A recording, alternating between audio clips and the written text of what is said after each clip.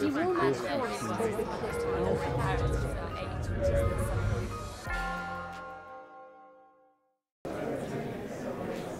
welcome to the new lecture theatre at the Oxford Martin School, recently renovated with state-of-the-art audiovisual equipment, which we won't be using tonight.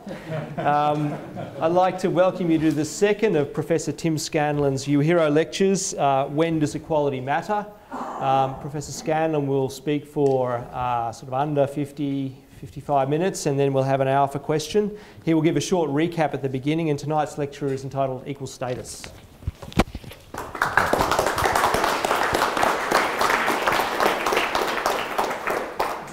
Thank you very much.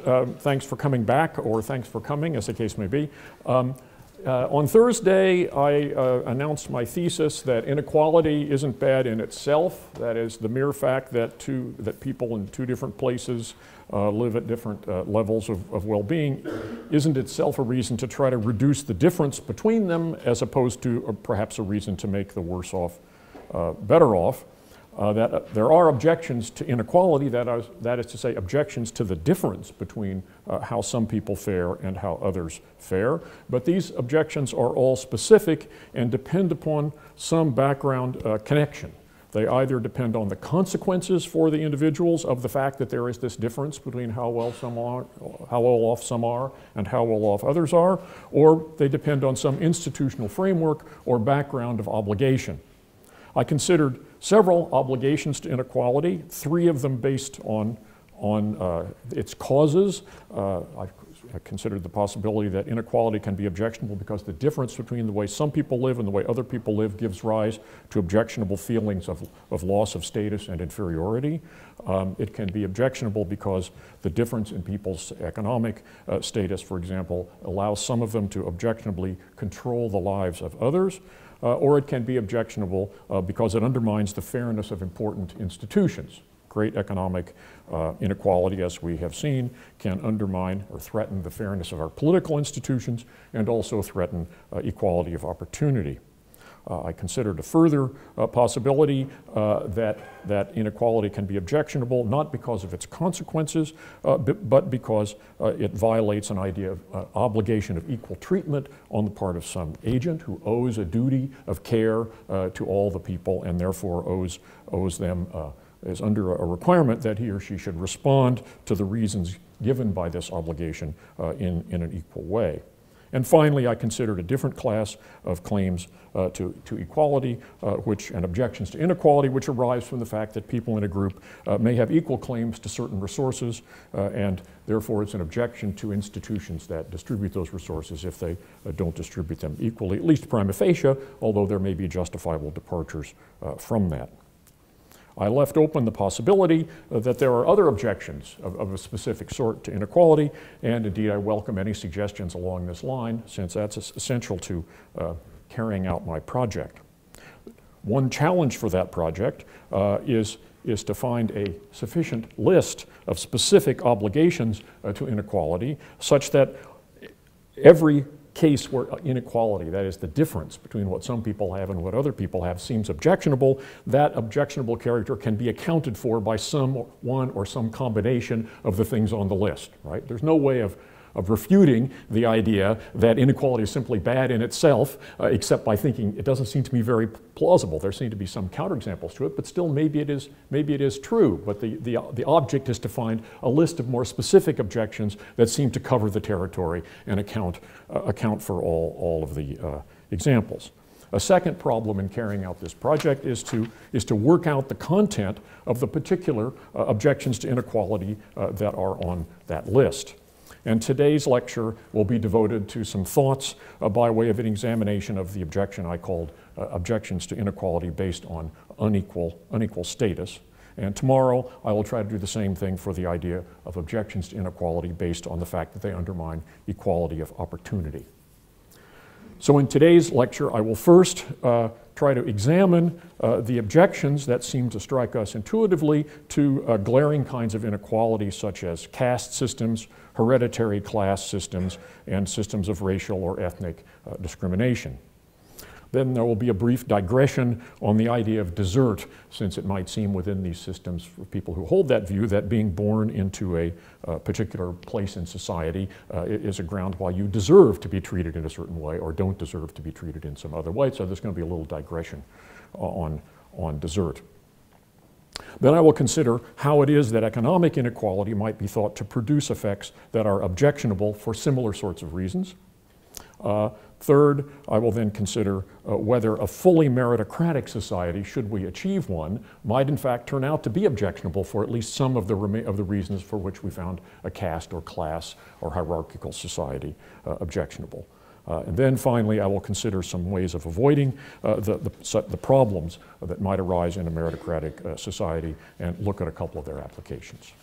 Okay, that's my project for today. So what then seems to us to be wrong with caste and class societies and societies marked by racial discrimination? In such societies, some people are denied access to valued forms of employment and other positions simply on the grounds of their birth. They are often also denied basic political rights, such as the right to vote, participate in politics, and so on. But in addition, they are viewed as ineligible for what I will call associational goods, at least in relation to people outside of their group.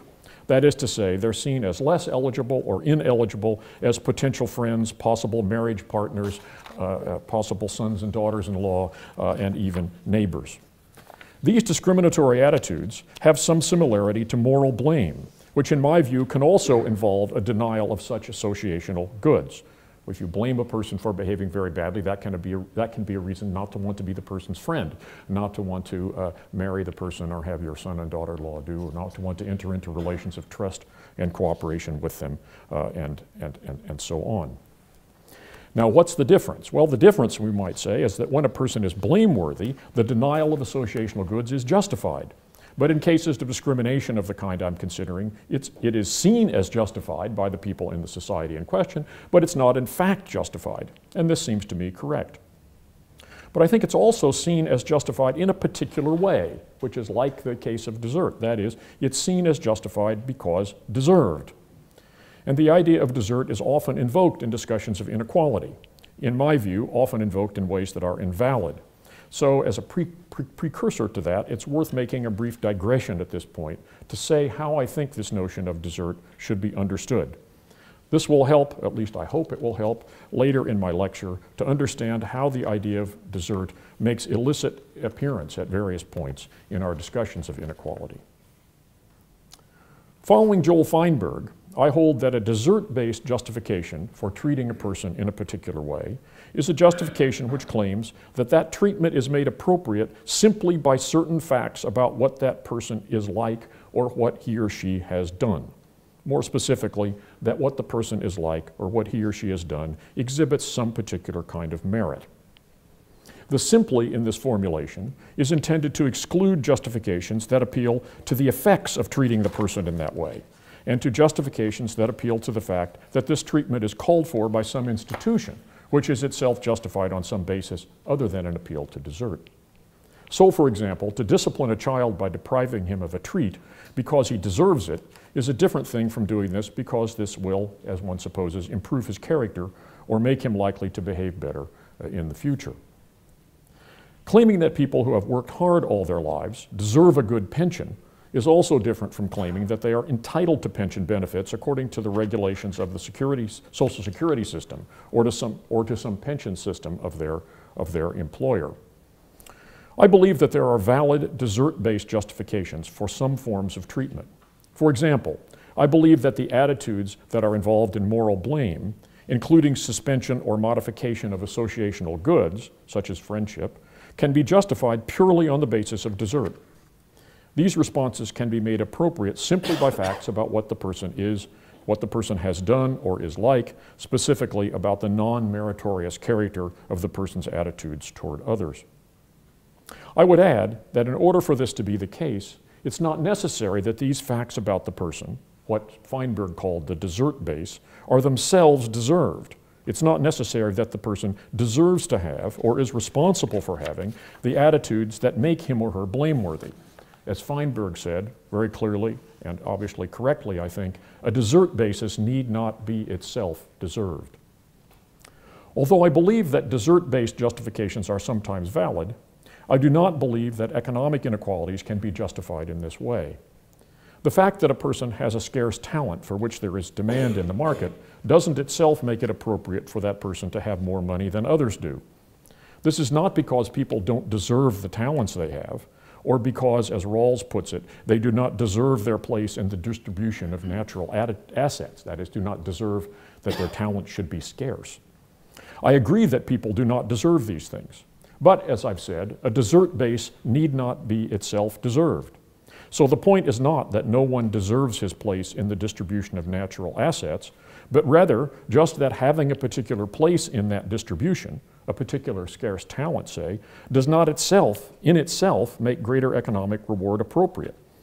Which is not to say that such a reward might not be derivatively justified by the fact that an institution that calls for such rewards might be justified for other reasons. For example, because it's efficient and is just. The difference between blame and economic rewards is this. There is, as it were, an internal relation between blaming responses, such as the withdrawal of friendly feelings and suspension or modification of associational goods, and the blameworthy actions and attitudes that make these responses appropriate. This connection lies in the fact that the attitudes that are modified when we blame someone are owed to others only conditionally upon attitudes and behaviors that the blameworthy person is shown to lack.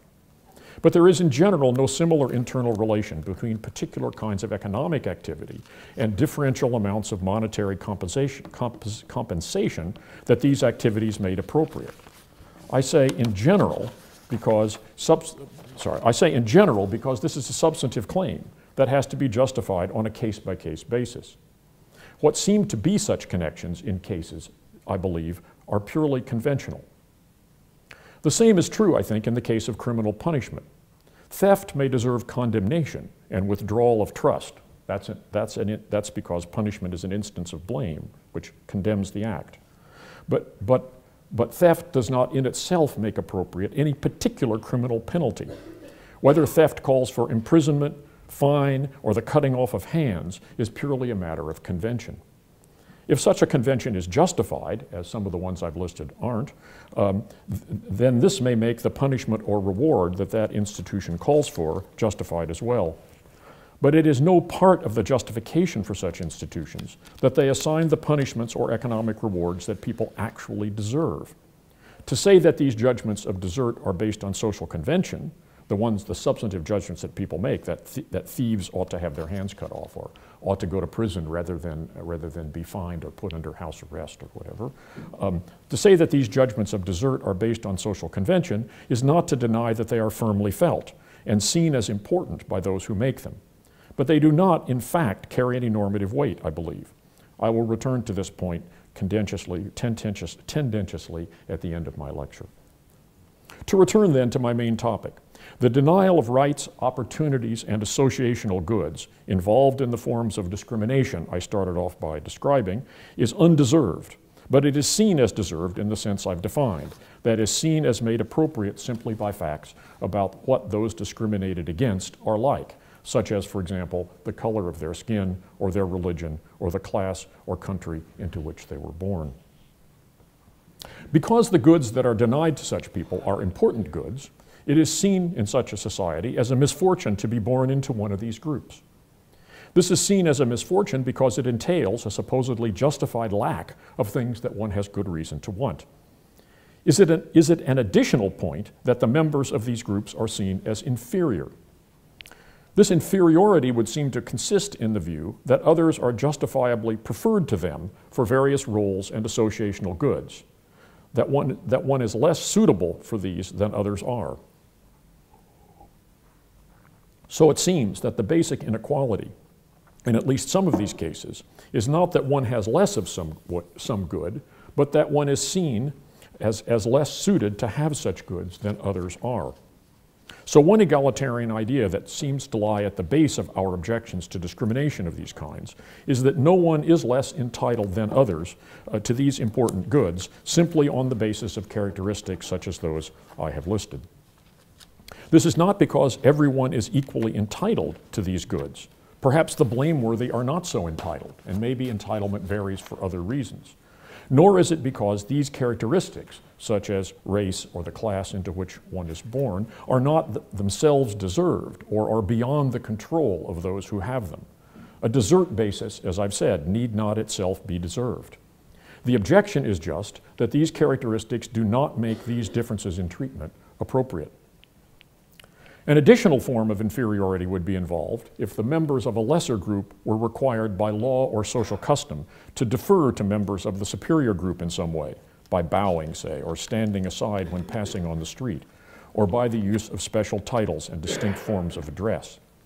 But something like this can also be involved if the time of members of one group is seen as less valuable than that of others.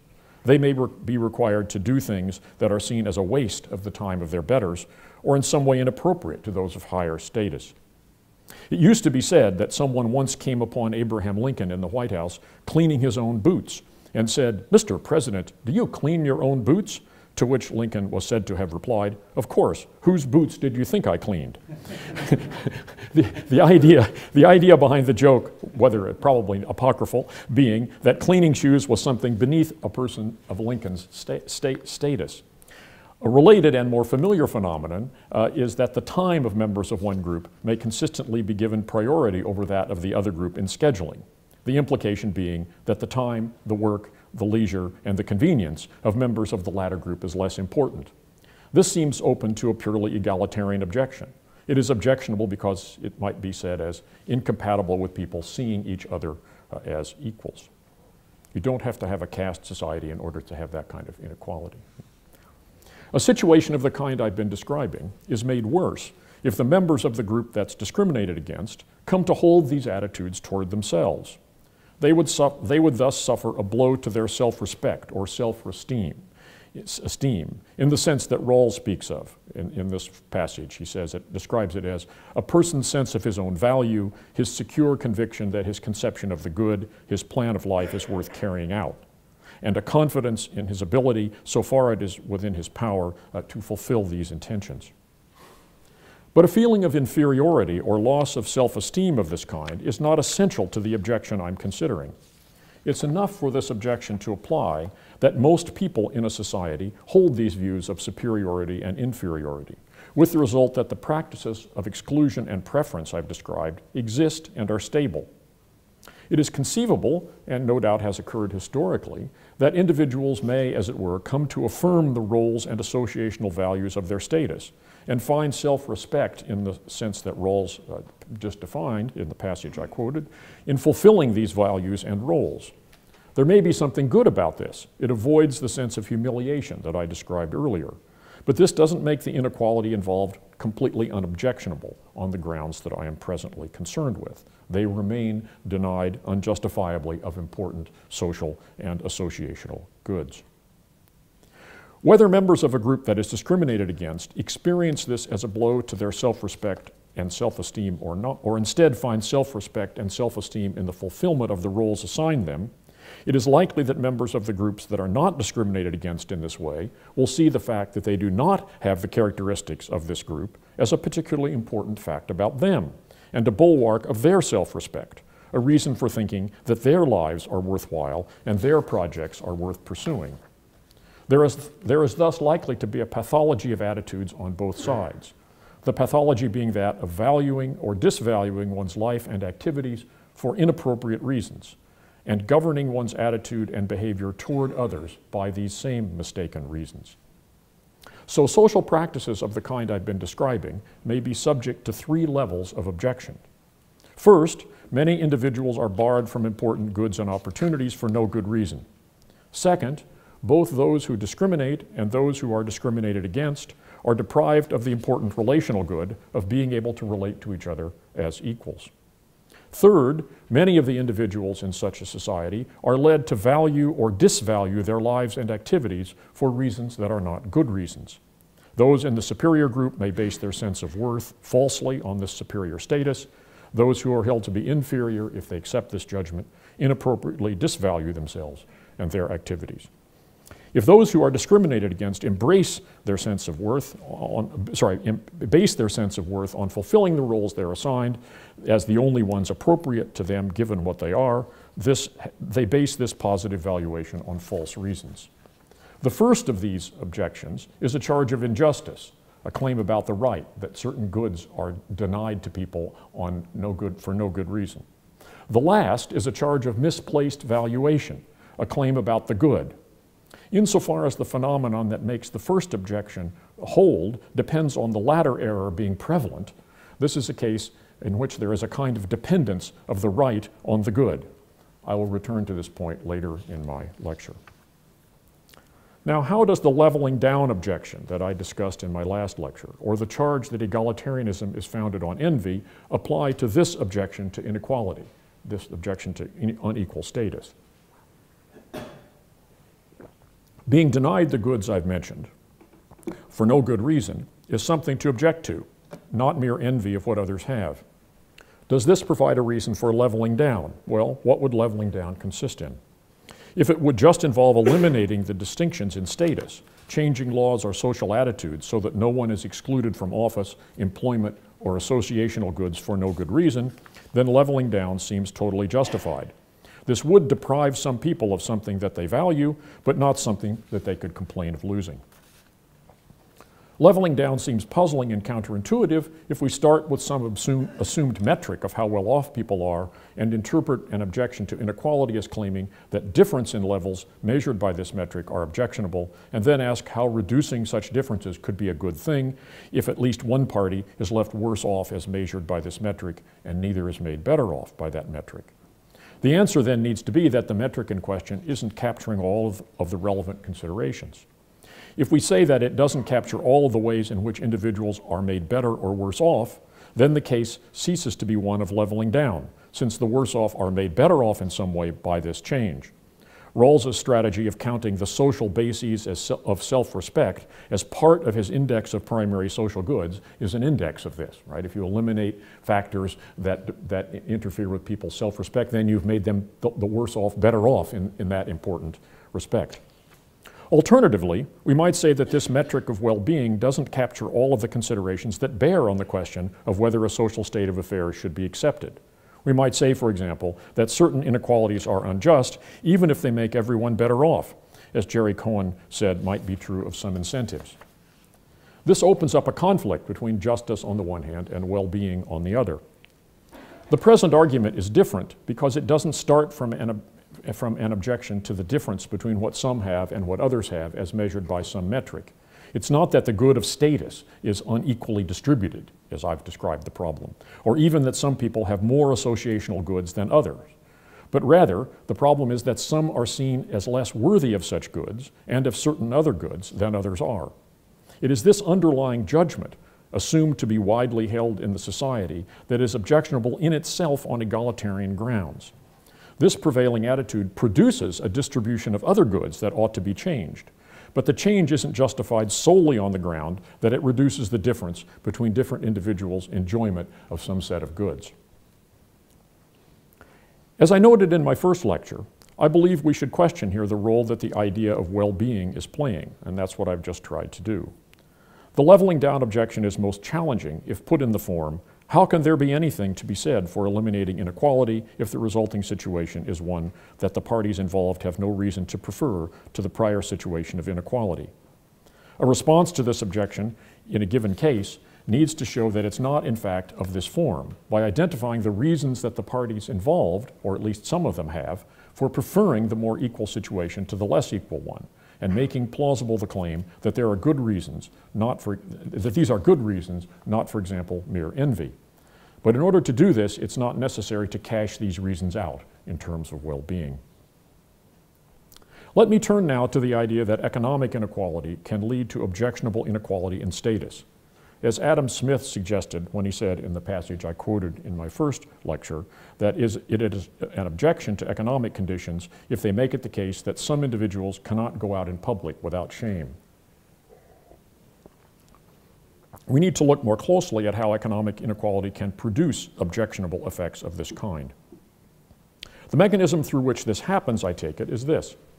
The ways that individuals dress, how they live, what they own or can consume, what kind of car they drive, for example, or whether they even have a car, or whether they have a computer, may mark them as eligible or ineligible for certain roles, and particularly more or less eligible for important associational goods of the kind I've mentioned.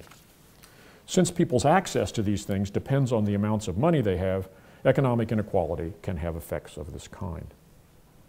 These effects are acutely described by Ji-Wei Qi in his recent paper, Agency and Other Stakes of Poverty. This was in the Journal of Political Philosophy in this year, 2013. Qi distinguishes what he calls 3 stakes of poverty, by which he means, I think, 3 ways in which it can be a bad thing for a person to be poor. Subsistence poverty occurs when the lack of money threatens a person's ability to meet the needs of physical survival. Status poverty occurs when lack of money makes it impossible for a person to live in the way that's required in his or her society in order to be respected. Agency poverty occurs when a person's lack of money makes it impossible for him or her to function in the way that's required in his or her society to be a normal functioning agent. This is what is required in order to have self-respect in something like the terms in which Rawls defines it: a secure sense of the worth of one's life plan and at least minimal ability to carry out such a plan. To have a job, for example, in a society in which any responsible adult is expected to be employable. In our societies, avoiding agency poverty may involve such things as having a credit card, an address, a telephone, or perhaps an email address, I don't know, access to internet. All these things make it difficult for you to function effectively in a society. As Qi points out, these 3 stakes of poverty are separable. An ascetic who endures subsistence poverty by choice need feel no loss of agency, nor of status. Ascetics may be admired and seen as more than usually competent individuals. In Mao's China, Qi says, subsistence poverty didn't convey lack of status at all. Rather, it marked a person as a particularly committed participant in the communist struggle for a better China. And being wealthier might bring suspicion and stigma. In today's China, by contrast, he says, having a car is an important status symbol, and living like a peasant marks a person for disrespect and exclusion from what I'm calling associational goods. Similarly, one can experience status poverty while still having the full feeling of a functioning agent, having a job, participating in the economy as a consumer, being a parent, and so on, even though you're discriminated against in some other ways. To illustrate this point in an American context, in a recent weblog post, an African-American woman responded to another online commentator who criticized poor people because they wasted money on luxury goods, such as iPhones.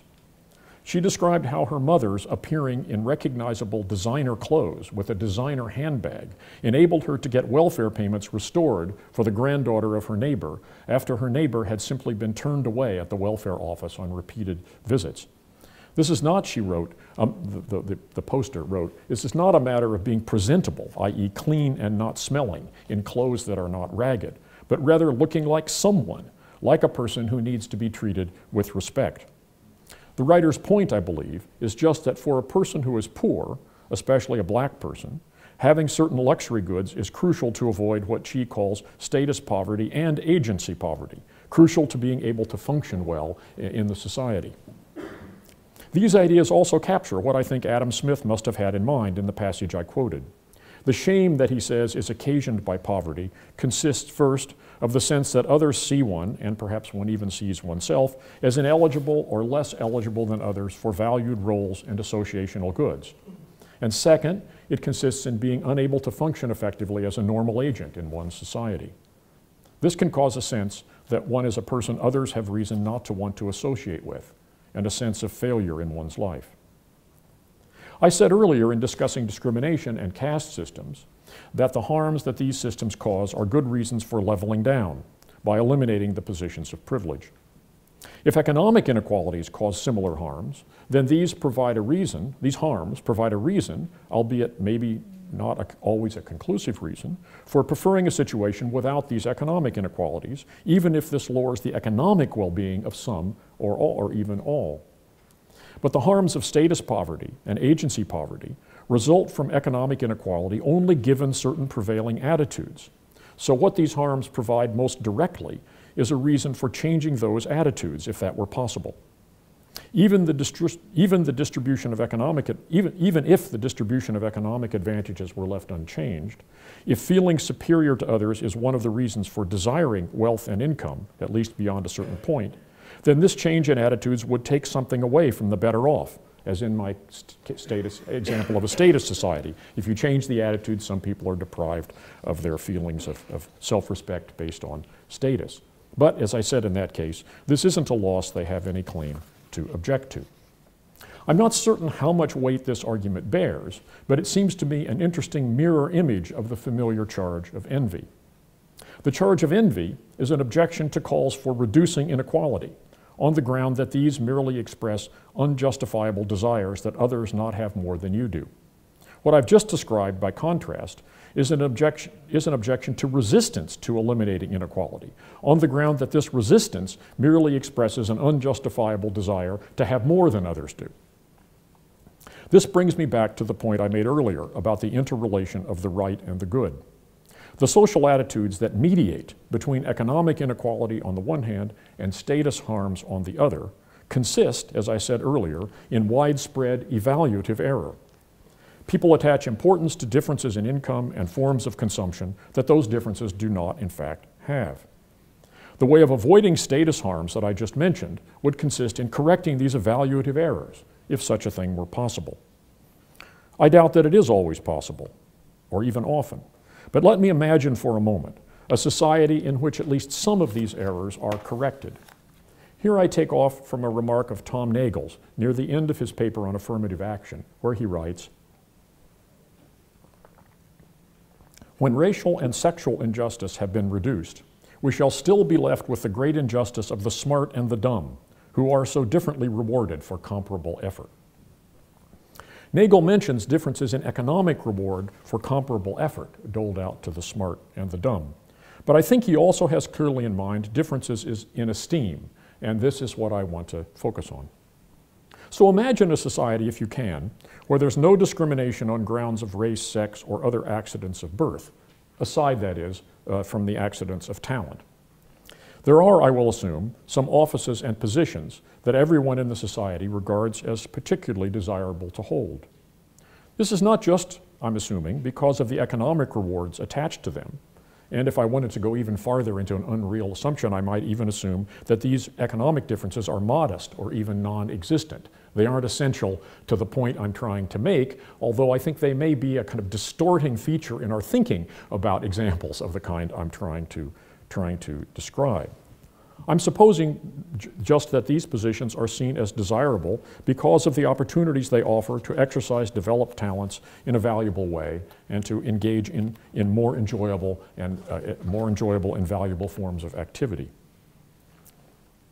It may also be because these positions may also be desirable because they constitute recognition that those who qualify for them are, along various important dimensions, more successful than others in achieving personal goods, more successful in achieving forms of accomplishment and success that everyone has reason to desire. Now, I'm assuming that people are selected for these positions purely on the basis of their merit, with no discrimination or favoritism, and that this is believed to be the case by everyone in the society. One might even say that it's true and believed to be true that the people who occupy these positions deserve them.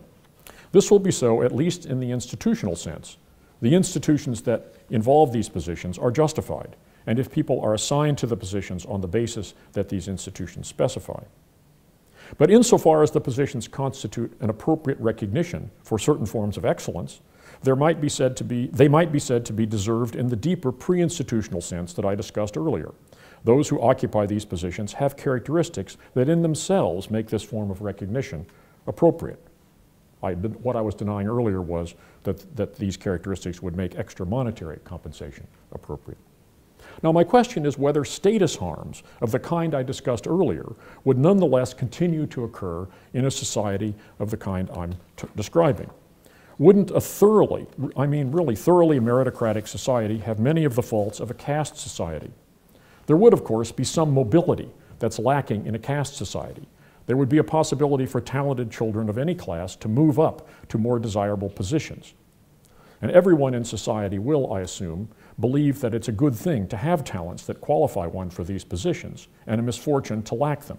All parents, for example, will have reason to want their children to have their talents, and hence to be able to, as I just put it, move up.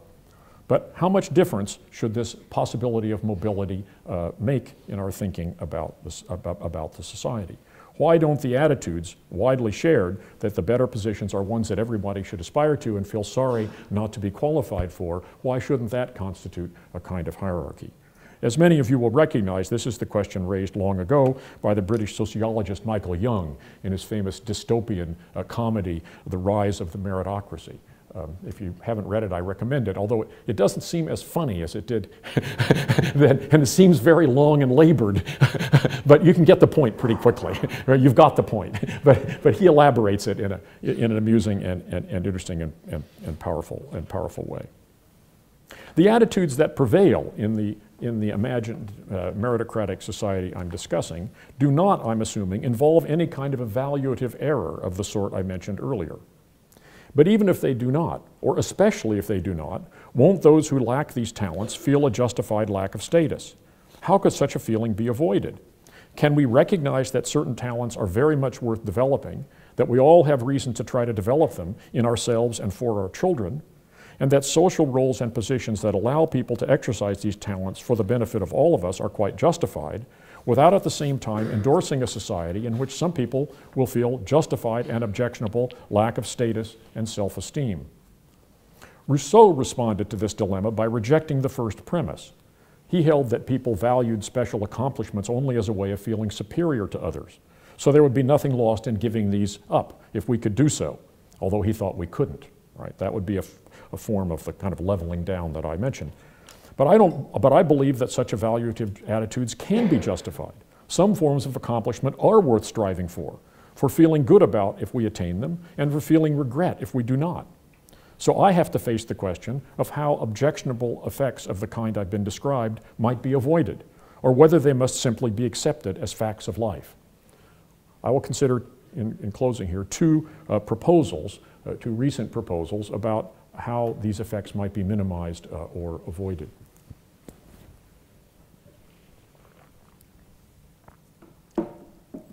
The first route is a version of Michael Walzer's idea in Spheres of Justice, that what justice requires is that each good should be distributed on the terms appropriate to it, rather than be dominated or controlled by the distribution of some other good.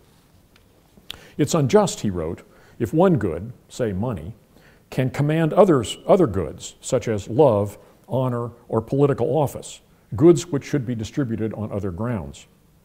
The goods most obviously in question in my imagined society are what Walzer calls office and honor.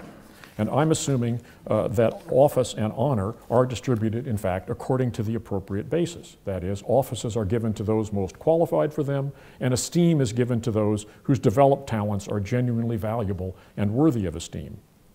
What I've not mentioned, however, are what I called earlier associational goods. So we might say that a society of the kind I'm imagining is not objectionable as long as the recognition that goes with positions of advantage doesn't bring with it also greater perceived desirability as a friend, neighbor, marriage partner, or at least, to be more realistic, at least as long as those who do not qualify for these positions aren't seen as very ineligible and undesirable for these roles. The suggestion is that as long as this evaluative error of transferring admiration for talent over into the denial of associational goods isn't widespread and encouraged in the society, there will be no objectionable status harm involved in the ranking that people assume to apply. The dumb, to use Nagel's harsh phrase, may still be disappointed that they do not have the abilities that are given special recognition in their society, but that's life. They have no objection to the way they are in fact treated if these assumptions, the separation of the goods in Walzer's sense, is preserved. Another way to put this would be to say that such a society does not involve objectionable differences in status as long as those who do not qualify for positions of advantage don't thereby suffer what Chi called agency poverty. This will be so if the abilities in question aren't seen as precondition for important forms of agency, such as being a good parent, being someone whose complaints to a bureaucracy are taken seriously, and someone who can play a full role as a citizen in civic life. This will depend on what Chi calls the standard of normal agency in the society being properly aligned with the capacities of its citizens. The standard of agency not being set so high that many citizens, if they haven't got a PhD or whatever, don't really qualify for it. But that seems like a possibility. Related to this, but going beyond it, I believe, is a question of the degree of importance attached to various forms of accomplishment. I said earlier that all parents in the society I was imagining wanted, and had reason to want, for their children to develop abilities that would qualify them for special positions by getting into the best universities and so on, and that people would all be disappointed if they or their children failed to have these abilities. The question I'm now focusing on is how disappointed it's reasonable for them to be, or in what way they have reason to be disappointed. It's one thing to wish things were otherwise, but something else to be crushed and think one's life a misfortune. Reacting in the latter way would be a new kind, a further kind of what I called earlier evaluative error, even if it did not involve believing that this failing made one unsuitable for associational goods, such as friendship, marriage, neighborliness, and so on. And a society that fostered this kind of error, this kind of excessive attachment of importance to these distinctions, would be objectionable on that ground. The point is that even if everyone in the society has reason to wish to have talents qualifying them and their children for certain desirable positions, they also have reason to believe that there are other things worth doing and other lives very much worth living and appropriately things that one can be content with. Not to see that this is the case would be an additional evaluative error.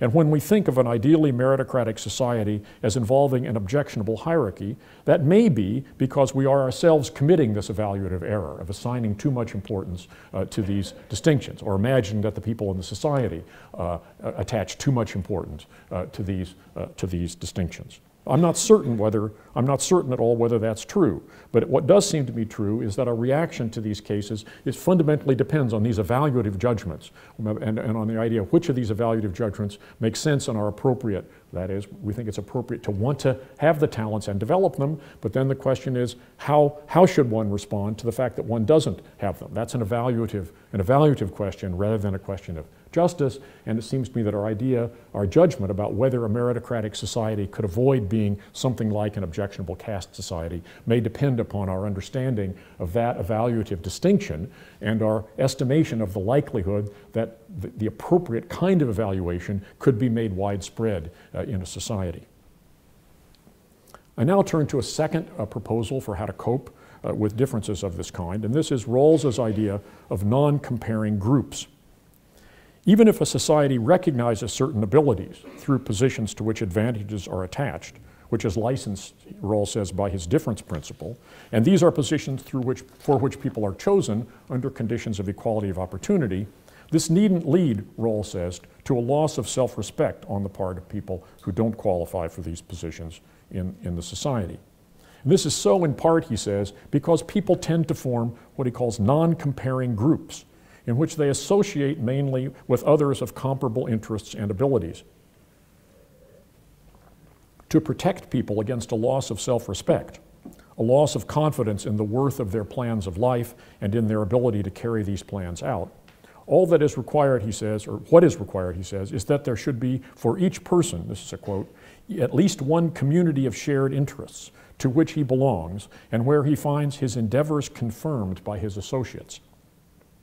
Later, he then says, the plurality of associations in a well-ordered society, each with its secure internal life, tends to reduce the visibility, or at least the painful visibility, of variations in men's prospects. For we tend to compare our circumstances with others in the same or a similar group as us, or in a position, or in positions that we regard as relevant to our aspirations. Right. Now, is this a way of concealing a problem, or is it a solution? It would be a way of concealing a problem if what were concealed from the people who form non-comparing groups were differences in their standing and other people's standing that were themselves unjust. The point is rather that even inequalities that are just may provoke regret and unhappy comparisons if one's nose is constantly rubbed into them in one's daily life. But, Rawls is imagining, this will not happen if such non-comparing groups arise as they generally do. It should also be said that Rawls seems mainly to be talking about differences in income and wealth, whereas what I've been discussing is individuals' sense of failure at turning out to be less good than they have reason to want to be at things that they believe correctly are worth striving for. The shielding effect of non-comparing groups may seem less controversial as a way of dealing with this latter problem arising from evaluative comparisons than it would be as a way of shielding unhappiness due to economic differences. I'm assuming that the economic differences are minimized in order to focus on the status-like character of the evaluative differences. However, I don't know what the answer to that question is. However one may judge it, it does seem to me that the idea of non-comparing groups is a very relevant idea and that such groups are a real phenomenon. I want to close by speculating that such groups are relevant in two ways to the explosion of inequality in our own societies. Whatever reasons there may be for objecting to this growth in inequality in our societies, which I discussed last time, the idea that the extreme wealth and incomes of the 1% occasions feelings of injured status and loss of self-respect among the rest of us in the 99% seems to me not one of those reasons. Judging first from my own experience, I certainly don't feel any shame at the fact that I can't go out in public living in the style to which Donald Trump and others seem to have become accustomed. Perhaps this is just because my life, fortunately, provides me with many supports and much reassurance for my own self-respect. So perhaps things are therefore different for those who have much less than I do. About this I can only speculate, but I doubt that it's true. I would speculate that if there is inequality in our society that occasions status harms of the kind I've been discussing, it's the inequality between people like us and the people who have much less than we do, in particular those who are truly poor and lack education. These effects may be reduced by the fact that we belong to non-comparing groups, but I doubt that they are significantly erased. It does seem plausible to me, however, that my lack of distress about the difference between my life and that of the super-rich may be due in part to the fact that we do indeed belong to different non-comparing groups. The way they live doesn't make me subject to status poverty or agency poverty because their life doesn't set any norms. Doesn't set any norms or expectations for me. Nor, I would say, do they set any norms or expectations for those who have less than I do. But these ways of living do set a norm for them, and this can have some important effects. I have no desire to have that much money or to have the things that that money can buy that I can't afford. But those people, the 1%, apparently do have a desire for that amount of money and for those things. In no small part, I think, because it's what others have to whom they compare themselves. Externally non-comparing groups are the loci of serious internal comparisons. This is relevant, I think, to the recent growth of inequality, at least in part of which consists in the great increase in compensation of corporate executives. Criticism of the levels of executive compensation in the United States have led to two changes in the practice through which the compensation of corporate executives is generally determined. The first of these is that facts about executives' compensation have become much more publicly available through the statements of corporations, their proxy materials, and through the internet and so on. A second change is that compensation committees at corporations increasingly hire outside consultants to advise them in deciding on the compensation packages for their executives every year. One thing these consultants do is to provide comparables, that is to say, reports of the compensation packages that other companies that the corporation in question would like to compare itself to assign to their executives. Now, it might have been hoped that these two changes, greater transparency and the use of outside consultants to avoid the appearance of board members simply favoring their friends, would to some degree slow the growth of executive compensation. But the reverse seems to have occurred. And I don't know, I can't tell you anything about causation here, but certainly as correlation, there hasn't been any corresponding slowing. And in fact, these changes were happening during a period of accelerated growth in compensation. And it seems to me reasonable to speculate that this may be in part because these measures themselves have an escalating effect on compensation. One effect is that the firms compare themselves to other firms that are doing at least as well or better than they are, and they feel that what they offer their executives must at least keep up with what these other firms are offering. Another effect that seems to me likely is that these measures solidify the sense on the part of executives that they deserve these levels of reward, or ever greater levels of reward every year, since they can see the public available facts about what other executives who are doing similar kinds of things are receiving, and they take this as a benchmark, indicating what people should get for doing the kind of work that they do. This is unsurprising. The idea that they should take this as a basis of desert seems to me unsurprising given what I said above about the essentially conventional basis of economic desert. That is to say, it's unsurprising that these people would feel this way and feel it strongly. But when we recognize the conventional basis of these judgments, I think it's also clear that those judgments themselves have no moral weight. To summarize, in this lecture, I've tried to describe what seems to me objectionable about societies marked by discrimination of various kinds. The evils of such a society involve, I argued, unjustifiable denial of important goods, including what I called associational goods. I noticed that the attitudes prevalent in such societies include the view that these differences in treatment are deserved, and I asserted that desert claims are sometimes justified, as for example in the case of moral blame, but they're not justified in these cases of discrimination, nor, I claimed, can differences in economic reward be justified on grounds of desert.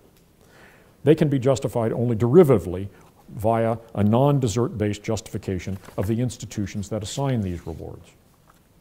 Views that certain jobs deserve certain kinds of reward are, I suggested, expressions of social convention. I went on to explain how economic inequality can produce status harms like those that are part of societies marked by discrimination. These harms depend not only on economic inequality, but also on prevailing attitudes about the importance of certain goods. The harms thus depend on what I called evaluative errors. I then considered whether similar harms might persist without evaluative error in a society in which there was no discrimination and in fact full equality of opportunity. I considered Rawls's idea of non-comparing groups as a way of avoiding such harms, and finally speculated about the role of non-comparing groups in our own societies. I speculated that intra-group comparisons could fuel the growth of inequality and support the sense that these unequal rewards are deserved. In my next lecture, I will turn to the question of equality of opportunity itself and the arguments in favor of it and the difficulties of achieving it. Thank you very much.